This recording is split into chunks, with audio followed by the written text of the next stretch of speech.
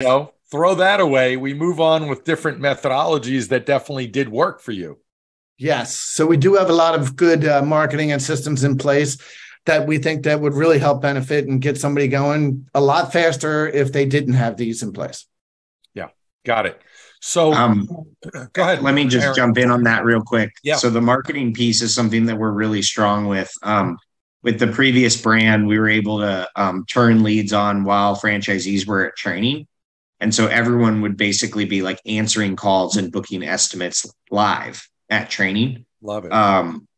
Which was really cool because someone would step outside and they'd be like, I just picked 2 estimates Monday, first thing. And so we were able to really create these systems. And so when I left, we had a new franchisee signing up every 8 days on average. And then every 6 weeks, we were launching 7 franchise groups in different markets across the country. And all of them were basically doing jobs in their marketplace the first week they got back.